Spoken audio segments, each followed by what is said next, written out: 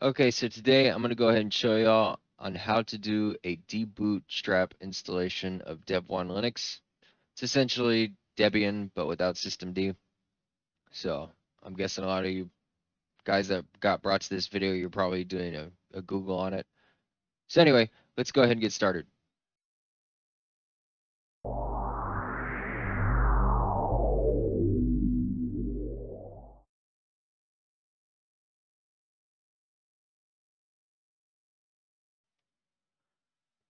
Okay, so first things first, you want to go ahead and download Devuan. You can get that in the link at the bottom of the news banner. And I'll just give you a quick rundown on how to get there real quick too. So I'll go ahead and open up a Google page here and just type in download Devuan Linux minimal live and enter. And click on the first link. It should be the first one. If it's not, you might have to dig around a little bit. And you click on one of the HTTPS mirrors. And then you're going to go ahead and go into Chimaera. Click minimal live and Chimaera 4.0 AMD 64 minimal live. And you're going to want to go ahead and download this one right here. So this will be it. Just this one right here. Anyway, so what I'm going to go ahead and do is I'm going to go ahead and walk y'all through the process in one of my virtual machines. So open up my Virt Manager here. So you can see I already got Windows 10 going, and I'm about to fire up Devuan right now. Now, I already have the Devuan ISO as inserted hardware right here, and I have a virtual disk right here. So let's go ahead and fire that up.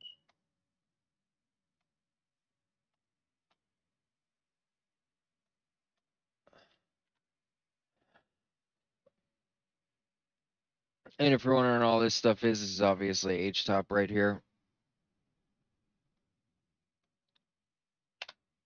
I just think it looks pretty, so I like to run it over there, see what everything's going on. Right now, I'm currently virtualizing like 2 OSs, and I'm running my main Devuan Linux. I just transferred over from Gentoo. I got tired of waiting like till my next birthday for everything to compile, and I don't have like a pair of Epics on hand, so I don't have to wait all day.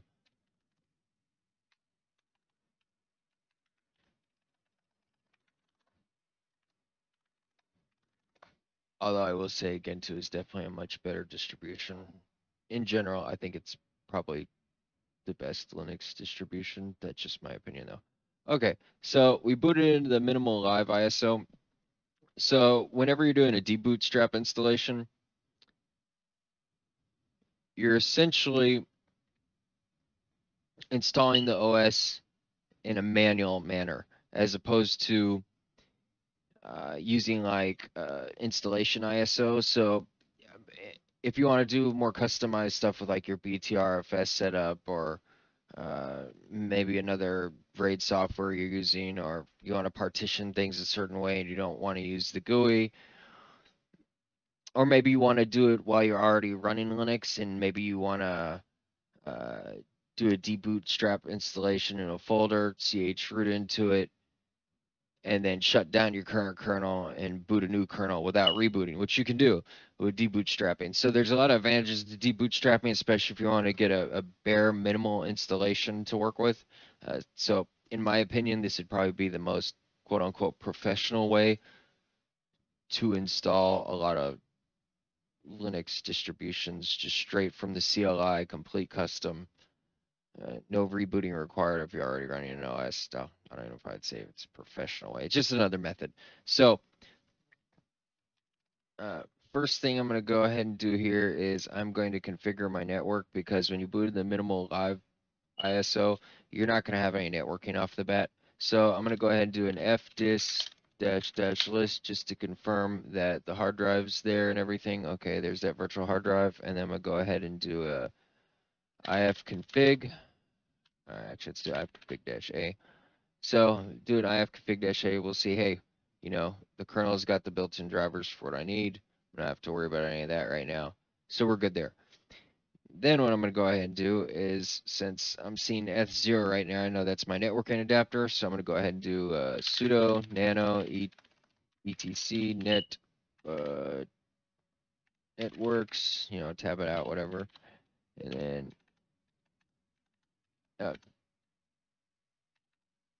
network, I'm sorry, not networks.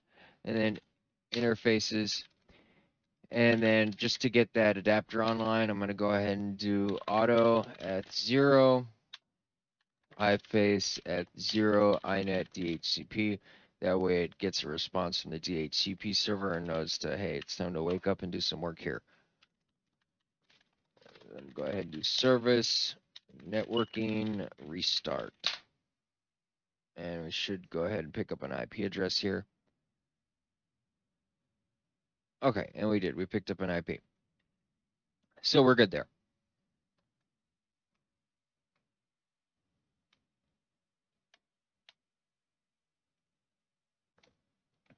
Okay, so now that we got the net over here, you know what? I know y'all probably having an issue with that little box down there, CME, so I'm gonna switch this over real quick. This and drop it over here, or drag over there, whatever. Okay, so it looks a little better for y'all.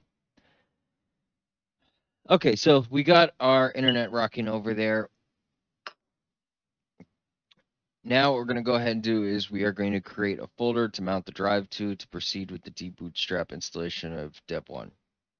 So I'm going to go ahead and type in mkdir / I'm just going to name it Devuan. Nice and simple. And let me go ahead and do an fdisk again because I forgot what it was. Okay, yeah, VDA because it's, virtual machine. So now we're going to have to go ahead and partition this drive and get it ready to mount to that folder we just created so that we can debootstrap into that directory, which should actually be, in fact, the drive or the partition. So to do that, go ahead and type in parted dev VDA. I personally am going to want this to be an EFI, so we are going to be doing a FAT32 for the boot partition. And you want to leave a little bit of free space for those first starting sectors. So let's go ahead and get this label on here. So MK label GPT. Well, I don't know why they say it to label because you're actually formatting the, I don't know. Devs have their reasons for things. So MK label GPT and then P for print. Okay, so now you see partition label. It's a GPT partition scheme. And I'm going to do MK part boot for the boot partition. Skip like 2, so I'm going to go ahead and start at 2. And I'm going to leave about, a gig of space for the boot partition. So 2 through 1000. And then MK part. I got 16 gigs on this, so for what I'm doing, I'm not even going to need a swap, So I'm not even going to bother with doing the swap. We're just going to make this easier. Y'all already know how to do that too anyway. So MK part root fs, and I'm going to start at 1000 because that's where I ended at before. And -1, I'll use the rest of the space of the drive. And then we're going to want to make that first partition bootable. So set 1 boot on, and then P for print. Let's confirm everything's the way we want it. Okay, so start 2096 and 1000 megabytes. It's a gig. And then we're using extra drive space here. So that's perfect. So P for quit.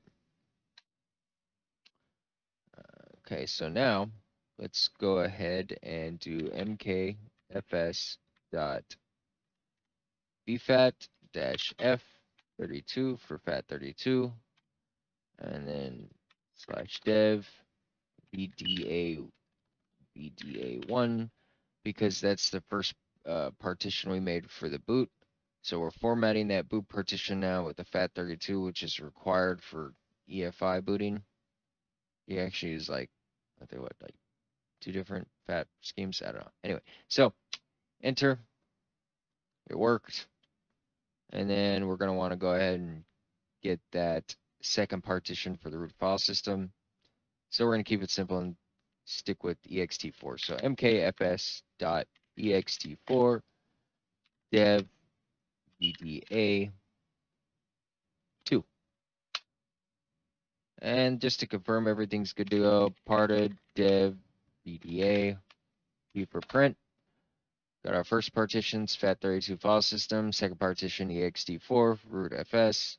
We're good. So we're going to go ahead and quit out of that.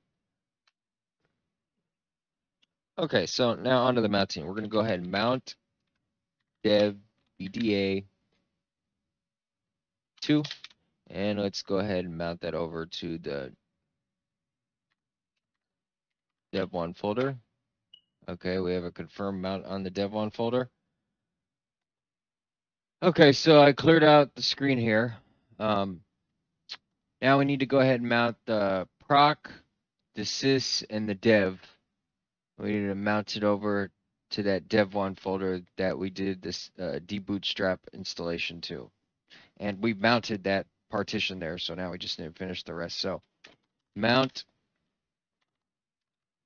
arbine proc dev1 proc. Now there's a few different methods of mounting this. Sometimes I do arbine, sometimes I do type. This way I believe works best for me, so this is the way I do it. So, then we do sys, and now let's go ahead and do dev. Okay, cool. And we're gonna go ahead and do a chroot onto that dev1 folder now. So chroot dev1, and then let's go ahead and mount that boot partition we made. So mount dev vda1 dev1. Oh, I'm sorry. Sorry, we already chroot. So mount dev vda1 boot. Okay. Clear that out.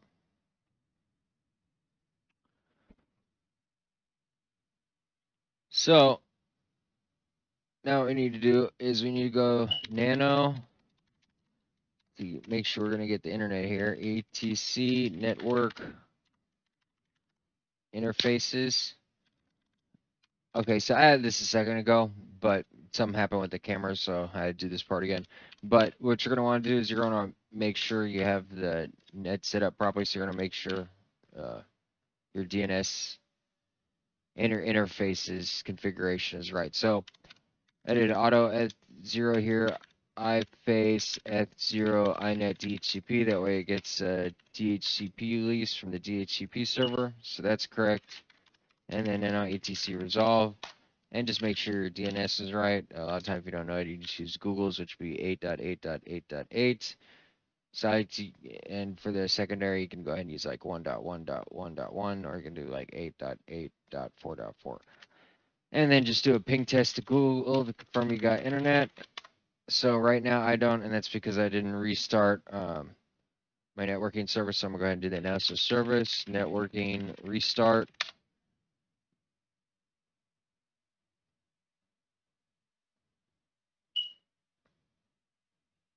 Okay, so as you can see, I got an IP address.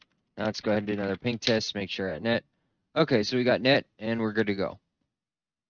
So now that we're at this point in the process, we have the Devuan OS Debootstap installed to that Devuan folder. Now would be the best thing to do next. So we're still missing fstab, we're still missing the Grub installation, and we're still missing the kernel. So I'm gonna try to make this simple as possible. Let's go ahead and do the fstab next. So clear this out. So I'm gonna do a trick here. Let's go ahead and do blkid and then pipe it out to grep and then after I piped it out to grep, I'm going to search for VDA and push that over into etc fstab. Press enter, and then we'll go ahead and nano etc fstab. Okay, and go ahead and full screen this here.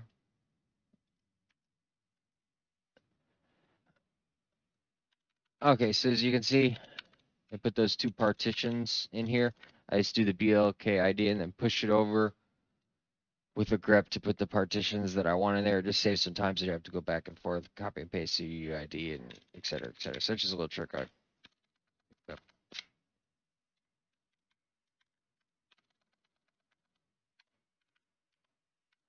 And now I'm going to go ahead over here and go root and boot. So root is the ext4 partition and boot would be the vfat. And I'm going to go ahead and we're going to keep the UUIDs all nice. So keep the UUID there and go up here.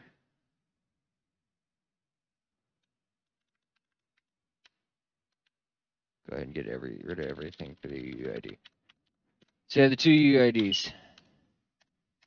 So now next would be, let's put in the mount point there. And then the partition type would be ext4.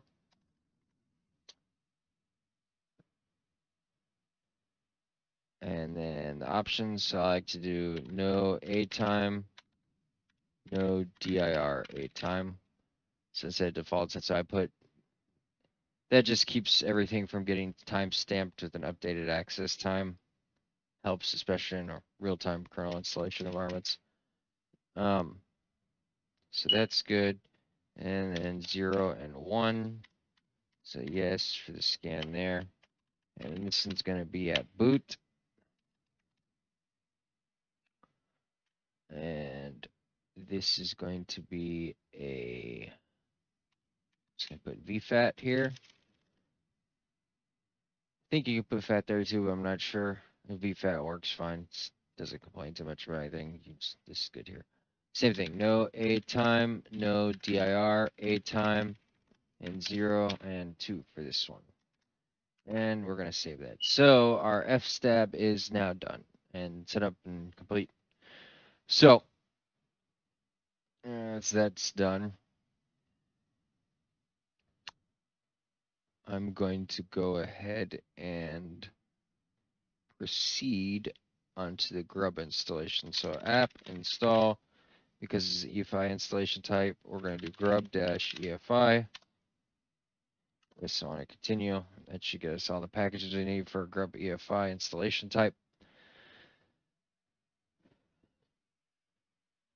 As you're seeing here, you're going to see some message about local. Should probably set the locals first, but I think if you get to that point, you're going to pull a local error. So another thing we need to do, since we're at this point, we need to do the locals. So we're going to do apt install locals. It still did the grub installation fine. In fact, that won't affect most things. You can probably do this entire installation without the locals, but it helps. Otherwise, certain things won't work. But nano etc local.gen. We're going to this file here. Oh wait, nano etc local.gen. Oh, there's nothing there. So let's go ahead. I think we have to generate now. Local-gen. Yes.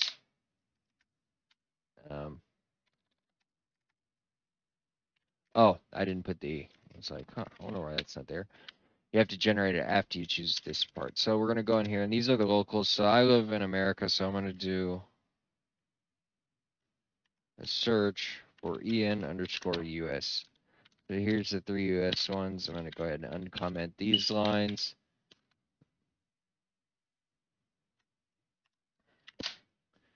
Okay.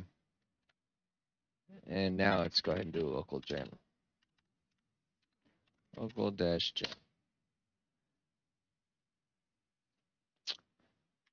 Just to let you know, this is an uncut video. I'm not really cutting this at all. That way you can see my mistakes, how I handle them, et cetera, et cetera. Okay, so now onto the Grub installation part. So we're gonna go ahead and install Grub on that boot partition since we got done with the fstab and everything. So in order to do that, we're gonna do grub-install dev vda1 -efi -directory equals /boot. Then we'll go ahead and hit enter here. Installing, installed with no errors finished. So we got the EFI installed in the boot partition. And to confirm that, we're going to go cd/boot. And you'll see EFI and grub. Clear that out. Now let's make sure that, sorry, I got a message here. Okay, all right. So let's go ahead and proceed to, I don't know, what would be good now. Let's go ahead and do the kernel installation. Apt install Linux image generic. Now I think when you do the generic packages, it pulls in some other things like maybe app armor and a few other things that you might not want. But we're just gonna go ahead and do that. So enter 450 megabytes. You sure? Yeah, let's download it.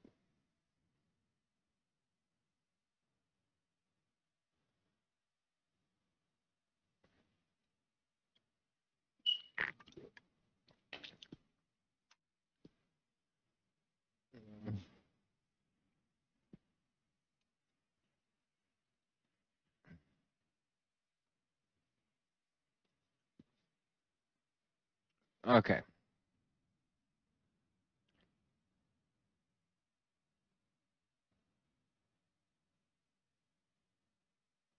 So do an ls boot. So now we have our init-rd image, our system map, VM- image, config. So it looks like I've got everything there. Let's set a pass for the root account. So pass wd root.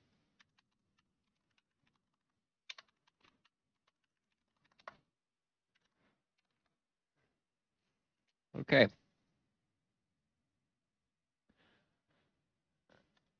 Clear this out here. Okay, so now that we're cleared out here, we're gonna go ahead and build that grub menu. Now I know it said detected and blah blah blah, and it does what it does is after you do a kernel installation, if you look in this directory, cd etc ctec kernel, and you look in here, you'll have post install. These are scripts that are run after you do install certain applications or install the Linux kernel. So a lot of times what I do is a lot of these, sometimes if you have a really custom installation, these will actually mess with what you're doing. So what I like to do is I like to go in there, make another directory called disabled, just move them all out. That way, whenever you're installing a kernel, you don't have a grub automatically generated config and then update, and then your initram fs update automatically coming in and update. And I like to do things more manual, and I sometimes, like if you have a completely custom kernel and you're doing a few extra things on the side, those can mess you up pretty bad. Especially in the BSDs, they kind of don't do stuff like this, and a lot of and some other distributions they don't. They try to do this to be friendly and helpful for you, but I think it actually kind of messes you up in a way because you're doing, Debian and other distros like that. You should honestly know how to build your initram fs and compile a custom kernel and stuff already. So anyway, what I like to do is sometimes I like to put those in disabled folders, and to make sure that grub menu got configured correctly, what we're going to go ahead and do is we're going to type in grub-mkconfig-o boot grub I like to call it grub.cfg. So mk grub-mk, we did grub-mkconfig-o boot grub.cfg. Okay, and you're going to want to make sure that your boot partition is mounted for you run this. Okay, so it found the image. Everything's la-di-di-di. Let's go ahead and reboot. Exit, reboot.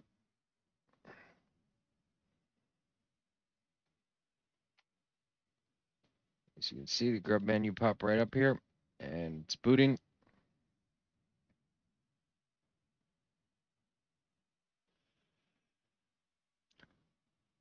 Starting an app armor, yeah. I think that's pulled in by the Linux image generic. And as you see, we're done. That was it. You have your Devuan OS installation. As you see, it wasn't that hard. What is this video like? What, probably like 30 minutes long or around there? See, it wasn't that hard. We're at the login prompt already. We actually have the full Devuan OS on there, complete custom CLI install. So let's go ahead and log in root. Type my password. And so if y'all thought that video was helpful on how to do a Debootstrap installation of either Devuan, Debian, or a few other distros out there, like and subscribe, support the channel. If you like my work, if you have any ideas or thoughts or comments, or maybe I need to do something differently, or maybe I should probably keep a cleaner desk, uh, I do need, then like and subscribe. So, yeah, and let's go ahead and get this community started. So, if y'all have noticed, y'all can check out my website here. Let me go ahead and pull it over here. It is fixapc.net. All the tutorials I do will be posted here. I also news aggregate a lot of news, and so things I think are important. I link to them here. Put a small snippet of their content and then link back to their site. Obviously, I don't want to push too hard on that copyright barrier. So yeah, guys, like and subscribe. Out.